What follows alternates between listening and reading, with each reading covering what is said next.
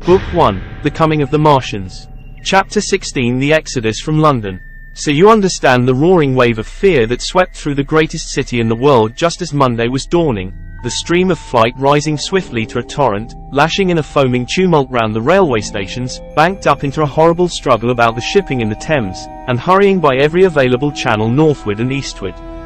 By 10 o'clock the police organisation, and by midday even the railway organisations, were losing coherency, losing shape and efficiency, guttering, softening, running at last in that swift liquefaction of the social body. All the railway lines north of the Thames and the southeastern people at Cannon Street had been warned by midnight on Sunday, and trains were being filled. People were fighting savagely for standing room in the carriages even at 2 o'clock. By 3, people were being trampled and crushed even in Bishopsgate Street, a couple of hundred yards or more from Liverpool Street Station. Revolvers were fired, people stabbed, and the policemen who had been sent to direct the traffic, exhausted and infuriated, were breaking the heads of the people they were called out to protect. And as the day advanced and the engine drivers and stokers refused to return to London, the pressure of the flight drove the people in an ever-thickening multitude away from the stations and along the northward running roads. By midday a Martian had been seen at Barnes, and a cloud of slowly sinking black vapour drove along the Thames and across the flats of Lambeth, cutting off all escape over the bridges in its sluggish advance. Another bank drove over Ealing, and surrounded a little island of survivors on Castle Hill, alive, but unable to escape.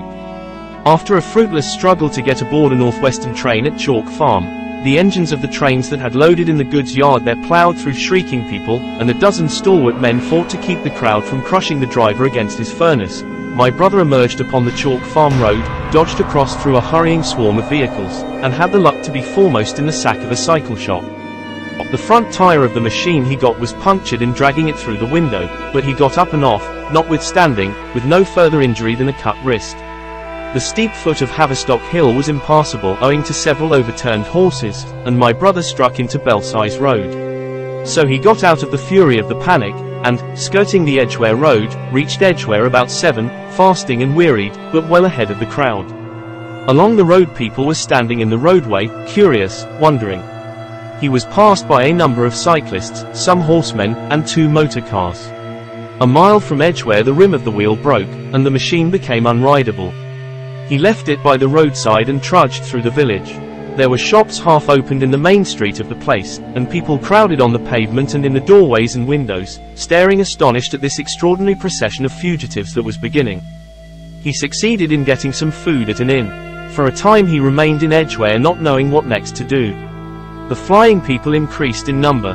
Many of them, like my brother, seemed inclined to loiter in the place. There was no fresh news of the invaders from Mars. At that time the road was crowded, but as yet far from congested. Most of the fugitives at that hour were mounted on cycles, but there were soon motor cars, hansom cabs, and carriages hurrying along, and the dust hung in heavy clouds along the road to St. Albans. It was perhaps a vague idea of making his way to Chelmsford, where some friends of his lived, that at last induced my brother to strike into a quiet lane running eastward. Presently he came upon a stile, and, crossing it, followed a footpath northeastward. He passed near several farmhouses and some little places whose names he did not learn. He saw few fugitives until, in a grass lane towards High Barnet, he happened upon 2 ladies who became his fellow travellers.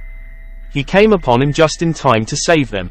He heard their screams, and, hurrying round the corner, saw a couple of men struggling to drag them out of the little pony chaise in which they had been driving, while a third with difficulty held the frightened pony's head.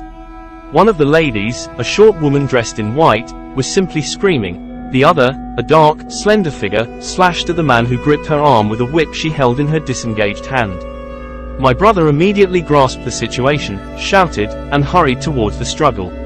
One of the men desisted and turned towards him, and my brother, realizing from his antagonist's face that a fight was unavoidable, and being an expert boxer, went into him forthwith and sent him down against the wheel of the chaise. It was no time for pugilistic chivalry, and my brother laid him quiet with a kick, and gripped the collar of the man who pulled at the slender lady's arm. He heard the clatter of hoofs, the whip stung across his face, a third antagonist struck him between the eyes, and the man he held wrenched himself free and made off down the lane in the direction from which he had come. Partly stunned, he found himself facing the man who had held the horse's head, and became aware of the chaise receding from him down the lane, swaying from side to side, and with the women in it looking back. The man before him, a burly rough, tried to close, and he stopped him with a blow in the face. Then, realizing that he was deserted, he dodged round and made off down the lane after the chaise, with the sturdy man close behind him, and the fugitive, who had turned now, following remotely. Suddenly he stumbled and fell. His immediate pursuer went headlong, and he rose to his feet to find himself with a couple of antagonists again. He would have had little chance against them had not the slender lady very pluckily pulled up and returned to his help. It seemed she had had a revolver all this time, but it had been under the seat when she and her companion were attacked. She fired at 6 yards distance, narrowly missing my brother. The less courageous of the robbers made off, and his companion followed him, cursing his cowardice.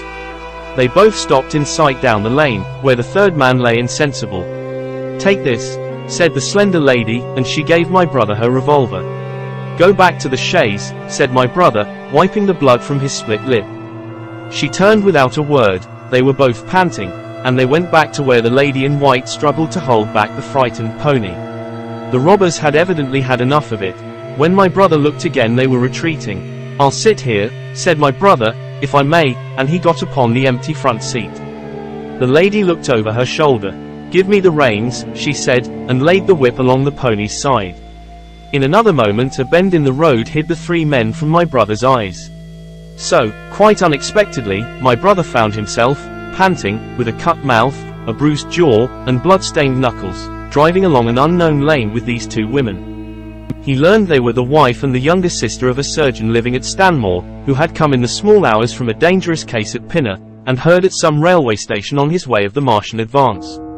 He had hurried home, roused the women. Their servant had left them 2 days before, packed some provisions, put his revolver under the seat, luckily for my brother, and told them to drive on to Edgware, with the idea of getting a train there. He stopped behind to tell the neighbours. He would overtake them, he said, at about 4:30 in the morning, and now it was nearly 9 and they had seen nothing of him. They could not stop in Edgware because of the growing traffic through the place, and so they had come into this side lane. That was the story they told my brother in fragments when presently they stopped again, nearer to New Barnet.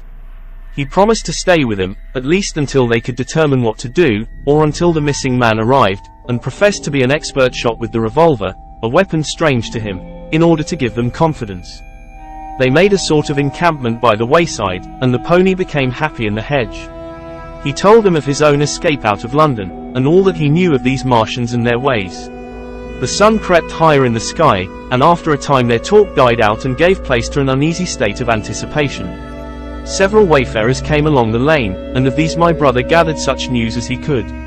Every broken answer he had deepened his impression of the great disaster that had come on humanity, deepened his persuasion of the immediate necessity for prosecuting this fight. He urged the matter upon them. "We have money," said the slender woman, and hesitated. Her eyes met my brother's, and her hesitation ended. "So have I," said my brother.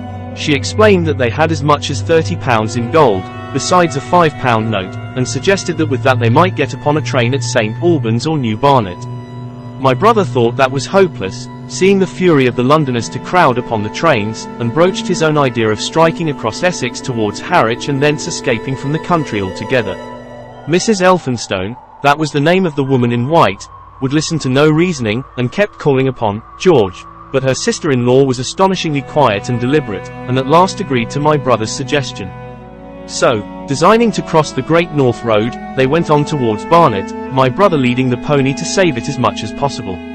As the sun crept up the sky, the day became excessively hot, and underfoot a thick, whitish sand grew burning and blinding, so that they travelled only very slowly.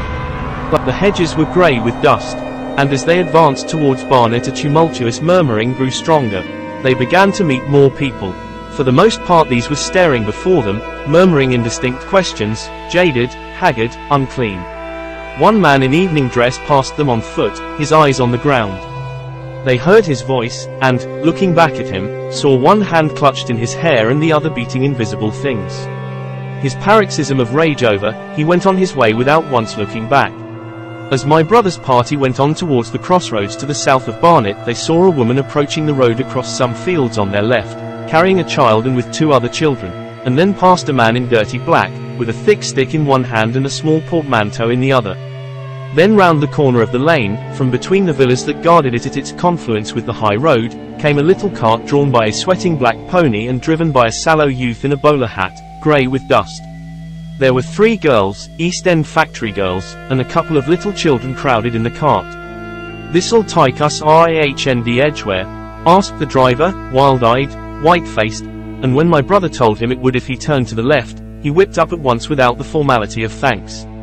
My brother noticed a pale grey smoke or haze rising among the houses in front of them, and veiling the white facade of a terrace beyond the road that appeared between the backs of the villas. Mrs. Elphinstone suddenly cried out at a number of tongues of smoky red flame leaping up above the houses in front of them against the hot, blue sky. The tumultuous noise resolved itself now into the disorderly mingling of many voices, the gride of many wheels, the creaking of wagons, and the staccato of hoofs. The lane came round sharply not 50 yards from the crossroads. "Good heavens!" cried Mrs. Elphinstone. "What is this you are driving us into?"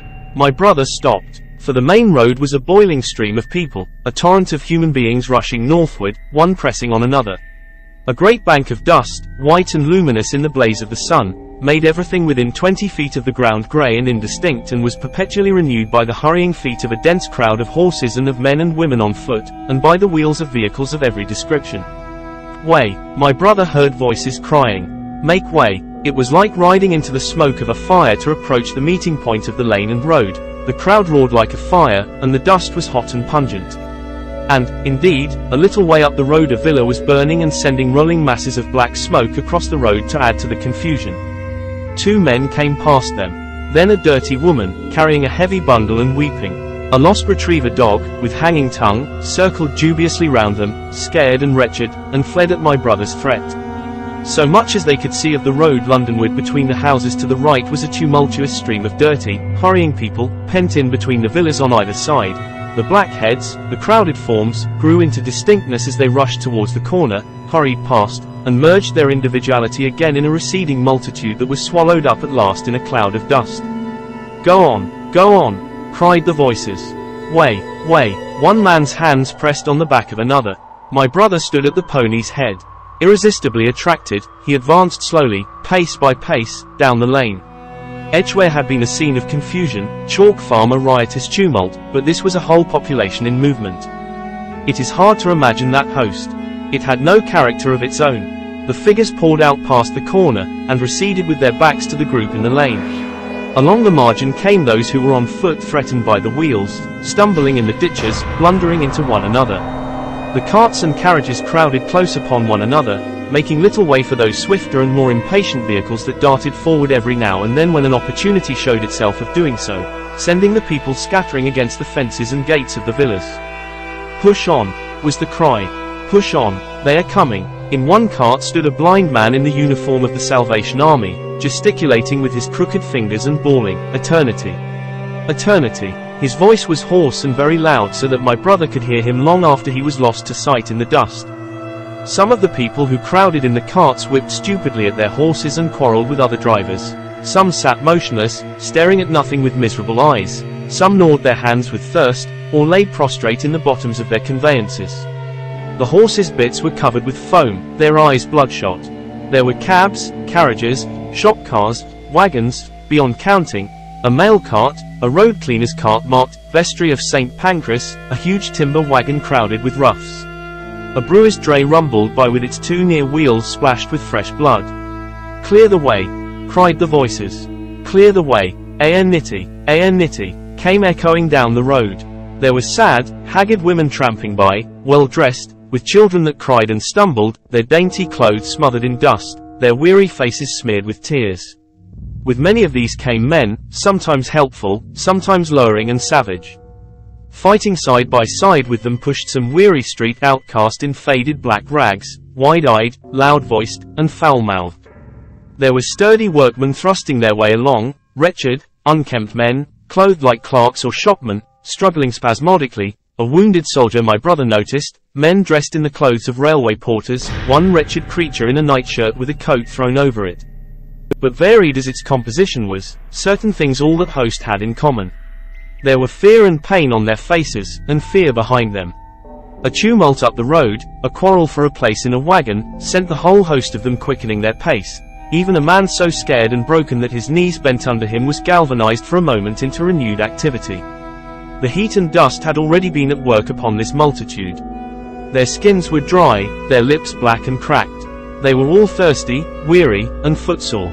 And amid the various cries one heard disputes, reproaches, groans of weariness and fatigue. The voices of most of them were hoarse and weak. Through it all ran a refrain: "Way, way, the Martians are coming." Few stopped and came aside from that flood. The lane opened slantingly into the main road with a narrow opening, and had a delusive appearance of coming from the direction of London. Yet a kind of eddy of people drove into its mouth, weaklings elbowed out of the stream, who for the most part rested but a moment before plunging into it again. A little way down the lane, with two friends bending over him, lay a man with a bare leg, wrapped about with bloody rags. He was a lucky man to have friends. A little old man, with a grey military moustache and a filthy black frock coat, limped out and sat down beside the trap, removed his boot, his sock was blood-stained, shook out a pebble, and hobbled on again, and then a little girl of 8 or 9, all alone, threw herself under the hedge close by my brother, weeping. "I can't go on, I can't go on." My brother woke from his torpor of astonishment and lifted her up, speaking gently to her, and carried her to Miss Elphinstone. So soon as my brother touched her she became quite still, as if frightened. "Ellen!" shrieked a woman in the crowd, with tears in her voice, "Ellen!" And the child suddenly darted away from my brother, crying, "Mother!" "They are coming," said a man on horseback, riding past along the lane. "Out of the way, there!" bawled a coachman, towering high, and my brother saw a closed carriage turning into the lane. The people crushed back on one another to avoid the horse. My brother pushed the pony and chaise back into the hedge, and the man drove by and stopped at the turn of the way. It was a carriage, with a pole for a pair of horses, but only one was in the traces. My brother saw dimly through the dust that two men lifted out something on a white stretcher and put it gently on the grass beneath the privet hedge. One of the men came running to my brother. "Where is there any water?" he said. "He is dying fast, and very thirsty." "It is Lord Garrick." "Lord Garrick," said my brother, "the Chief Justice." "The water," he said. "There may be a tap," said my brother, "in some of the houses." "We have no water. I dare not leave my people." The man pushed against the crowd towards the gate of the corner house. "Go on," said the people, thrusting at him. "They are coming. Go on." Then my brother's attention was distracted by a bearded, eagle-faced man lugging a small handbag, which split even as my brother's eyes rested on it and disgorged a mass of sovereigns that seemed to break up into separate coins as it struck the ground. They rolled hither and thither among the struggling feet of men and horses. The man stopped and looked stupidly at the heap, and the shaft of a cab struck his shoulder and sent him reeling. He gave a shriek and dodged back, and a cartwheel shaved him narrowly. "Way!" cried the men all about him.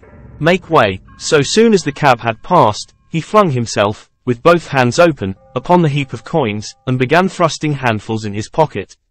A horse rose close upon him, and in another moment, half rising, he had been borne down under the horse's hoofs. "Stop!" screamed my brother, and pushing a woman out of his way, tried to clutch the bit of the horse. Before he could get to it, he heard a scream under the wheels, and saw through the dust the rim passing over the poor wretch's back. The driver of the cart slashed his whip at my brother, who ran round behind the cart. The multitudinous shouting confused his ears. The man was writhing in the dust among his scattered money, unable to rise, for the wheel had broken his back, and his lower limbs lay limp and dead. My brother stood up and yelled at the next driver, and a man on a black horse came to his assistance. "Get him out of the road," said he, and, clutching the man's collar with his free hand, my brother lugged him sideways. But he still clutched after his money, and regarded my brother fiercely, hammering at his arm with a handful of gold. "Go on, go on," shouted angry voices behind. "Way, way!" There was a smash as the pole of a carriage crashed into the cart that the man on horseback stopped. My brother looked up, and the man with the gold twisted his head round and bit the wrist that held his collar. There was a concussion, and the black horse came staggering sideways, and the cart horse pushed beside it. A hoof missed my brother's foot by a hair's breadth. He released his grip on the fallen man and jumped back. He saw anger change to terror on the face of the poor wretch on the ground, and in a moment he was hidden and my brother was borne backward and carried past the entrance of the lane, and had to fight hard in the torrent to recover it. He saw Miss Elphinstone covering her eyes, and the little child, with all a child's want of sympathetic imagination, staring with dilated eyes at a dusty something that lay black and still, ground and crushed under the rolling wheels. "Let us go back," he shouted, and began turning the pony round. "We cannot cross this hell," he said, and they went back 100 yards the way they had come, until the fighting crowd was hidden. As they passed the bend in the lane, my brother saw the face of the dying man in the ditch under the privet, deadly white and drawn, and shining with perspiration. The two women sat silent, crouching in their seat and shivering. Then beyond the bend my brother stopped again. Miss Elphinstone was white and pale, and her sister-in-law sat weeping, too wretched even to call upon George. My brother was horrified and perplexed. So soon as they had retreated, he realized how urgent and unavoidable it was to attempt this crossing. He turned to Miss Elphinstone, suddenly resolute. "We must go that way," he said, and led the pony round again. For the second time that day this girl proved her quality. To force their way into the torrent of people, my brother plunged into the traffic and held back a cab horse, while she drove the pony across its head. A wagon locked wheels for a moment and ripped a long splinter from the chaise. In another moment they were caught and swept forward by the stream. My brother, with the cabman's whip marks red across his face and hands, scrambled into the chaise and took the reins from her. "Point the revolver at the man behind," he said, giving it to her, "if he presses us too hard. No, point it at his horse." Then he began to look out for a chance of edging to the right across the road. But once in the stream he seemed to lose volition, to become a part of that dusty rout. They swept through Chipping Barnet with the torrent. They were nearly a mile beyond the centre of the town before they had fought across to the opposite side of the way. It was din and confusion indescribable, but in and beyond the town the road forks repeatedly, and this to some extent relieved the stress. They struck eastward through Hadley, and there on either side of the road, and at another place farther on they came upon a great multitude of people drinking at the stream, some fighting to come at the water. And farther on, from a lull near East Barnet, they saw two trains running slowly one after the other without signal or order. Trains swarming with people, with men even among the coals behind the engines, going northward along the Great Northern Railway. My brother supposes they must have filled outside London, for at that time the furious terror of the people had rendered the central termini impossible. Near this place they halted for the rest of the afternoon, for the violence of the day had already utterly exhausted all three of them. They began to suffer the beginnings of hunger. The night was cold, and none of them dared to sleep. And in the evening many people came hurrying along the road nearby their stopping place, fleeing from unknown dangers before them, and going in the direction from which my brother had come.